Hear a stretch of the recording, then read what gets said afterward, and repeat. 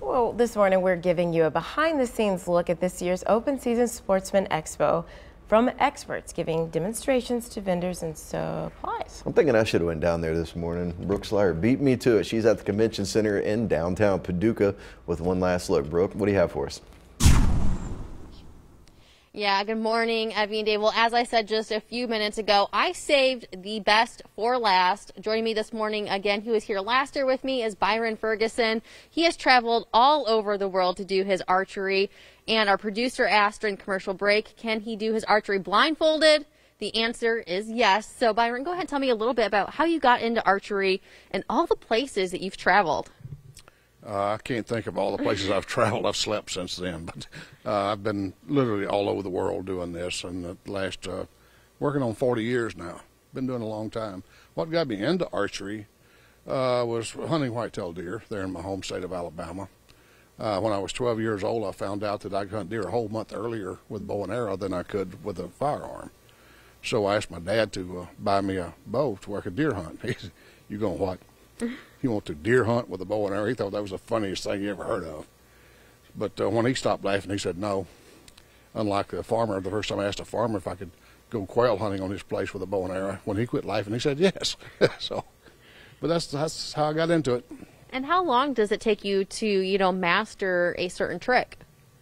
Still working on that part. Still working on it? I don't consider myself to be a master.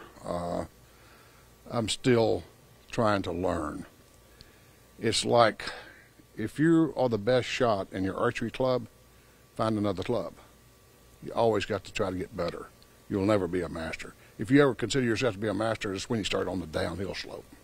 Well, compared to me, you are a master. So I'm going to go ahead and step out of the way so we can get a shot of you doing your shot. So. Okay.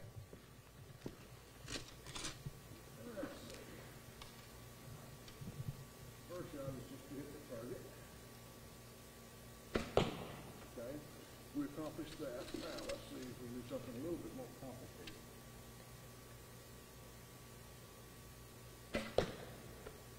That worked. All right.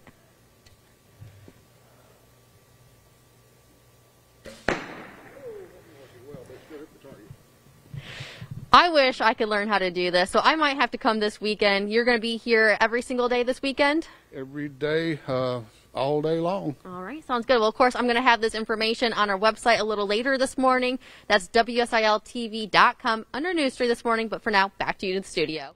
All right, thanks for that. Well, in Kentucky, where Brooke's at this morning, it's day 2 of snow preparations. Crews pre-treating roads there and intersections with brine, and it leaves a fine powder and activates with falling snow, which keeps frozen precipitation from sticking to the pavement. Now, crews say they will begin work on Priority B and Priority C routes today, which is most side streets, and drivers are reminded